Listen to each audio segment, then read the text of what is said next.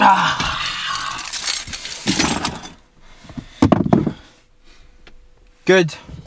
afternoon, YouTube.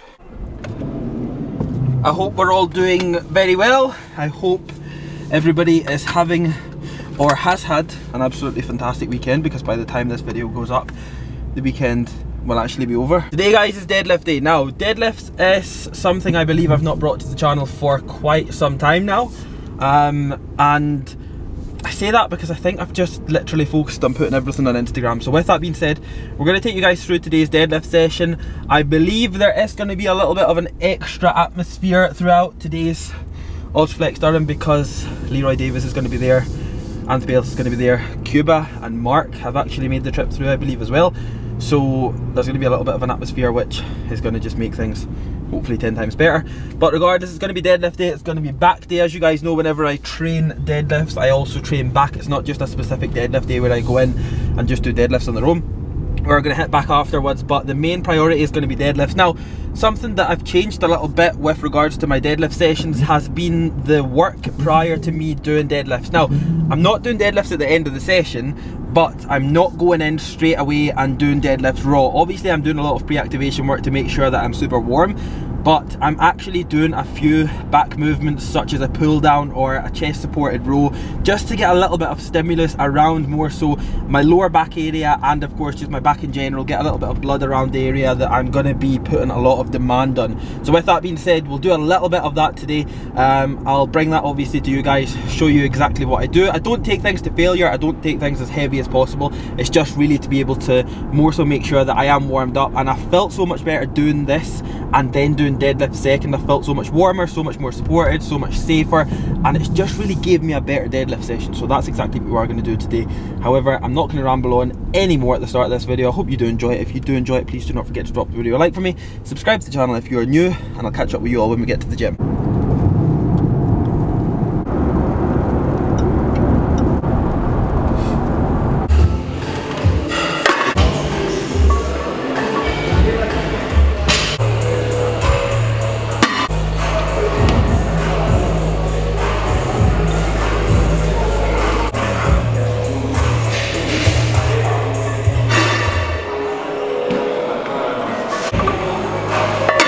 So plan was actually to do the chest supported T-bar row, but it's been taken. I want to still do something that's going to stimulate my lower lats and a bit of my lower back. So what I'm going to do is I'm just going to place this seat a bit higher on here. I should still be able to get that nice connection that I need with my lower back, my lower lats, get them warmed up, and then it'll be time to pull off the floor a lot safer and a lot more supported.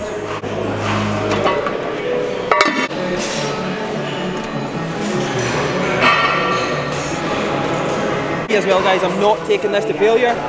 I'm leaving probably upwards of between maybe 3 and 5 good solid reps in the tank, which is the reason behind this. We're just more so getting warm. I found that whenever I've came in and done this, whenever I've been deadlifting, I've got on so much better. So we are just going to do this for one more set, and then we'll look to pull off the floor next.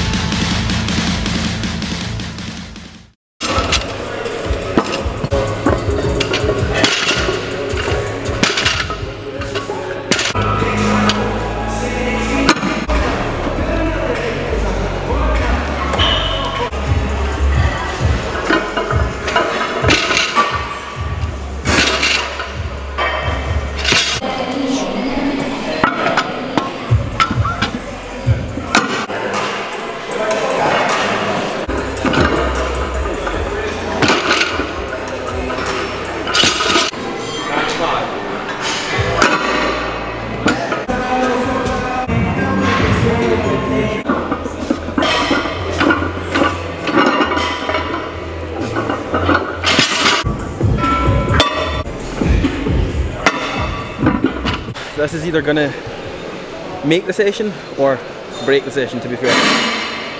I probably should have done 250 or even 240 for a warm up, to be fair.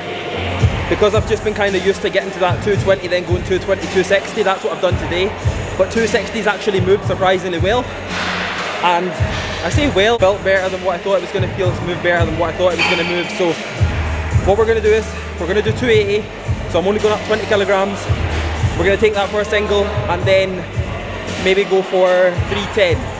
So I would rather go 280, 310 rather than 260, 310 because I've been going up, obviously 50 kilo jumps, yes, but a 50 kilogram jump from 260 to 310 is a lot different to 120 to 170. So taking on board, obviously I don't want to ruin myself by doing too big of a jump and only getting a single when I could do a little jump and get this one rep out of the way as quick as possible.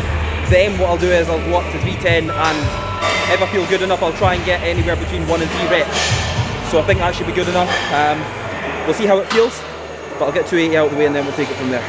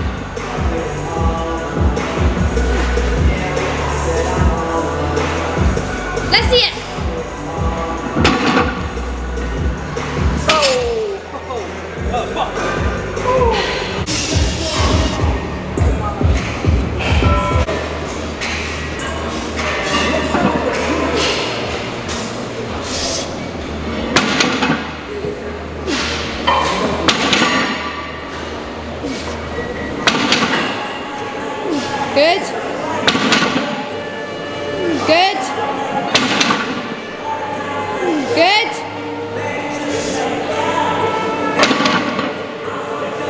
And again.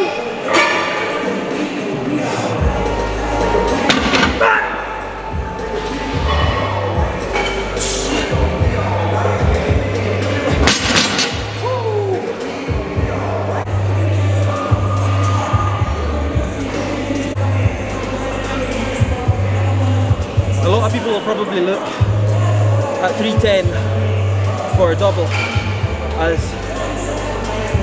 not too bad, but I should have took at least a triple on it. So realistically speaking, I was always going to drop down, not too much. I done 240 for 6 last week, so 250 for 8 this week. I'm 100% taking that. I put myself under quite a lot of pressure in sets like this because I pride my physique, training, mentality, everything off of doing stuff that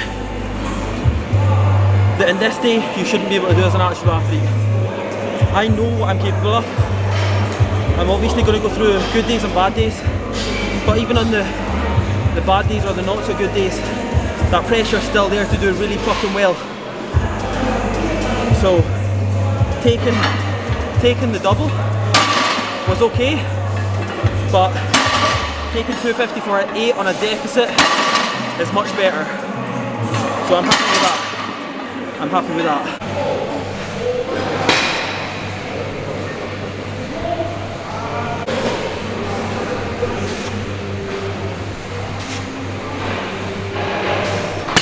Deficit bent over rows, can you even call them that? I don't even think you can call them that. However, what the plan of attack was I would get my deadlifts done, Sarah would then do her deadlifts, I would jump onto something else. What I wanted to jump onto is unfortunately taken, and keeps getting taken.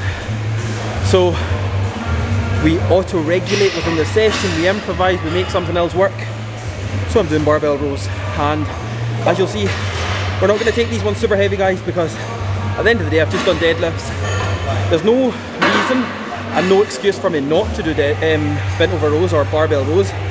However, because I'm obviously pulling off a deficit as well, what I'm doing is I'm just more so focusing on getting a nice stretch, staying as bent over as I can, and focusing on that elbow drive and try and get my elbows up as high and as hard as possible.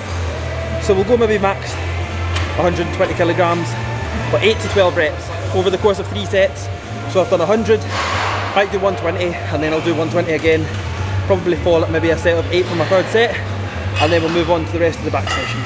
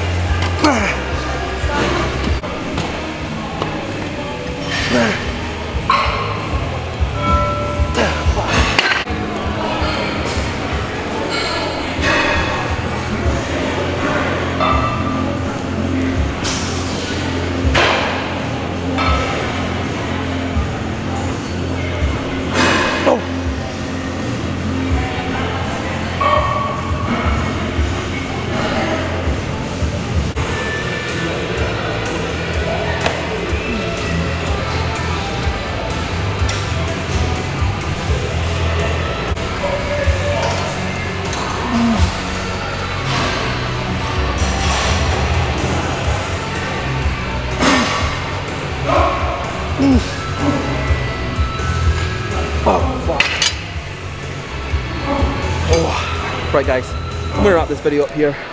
Back done, deadlifts done, everything else to do with back done. As you'll see, we're finishing on pullovers here with an EZ bar. Reason behind that, guys, I've covered this multiple times, but I choose to use a bar over a rope, because when I use a rope I feel as if once I just overcompensate and I end up like this, and I don't know what it is. I think I've maybe got a slight imbalance on my lats, but either way I feel such a difference of doing a rope and a straight bar or an EZ bar, so that's why we always use a bar. Much more fixed, like a machine. You can stay locked in from start to finish, so we'll get no complaints there. No complaints with deadlifts. We had a really good session. Now we move on, we recover, we eat, and then we go again. But as always, hope you did enjoy it. If you did, drop the video a like, sub to the channel if you're new, drop millions of comments down below, turn on post notifications. I don't know what else is next, so I'll catch up with you all in the next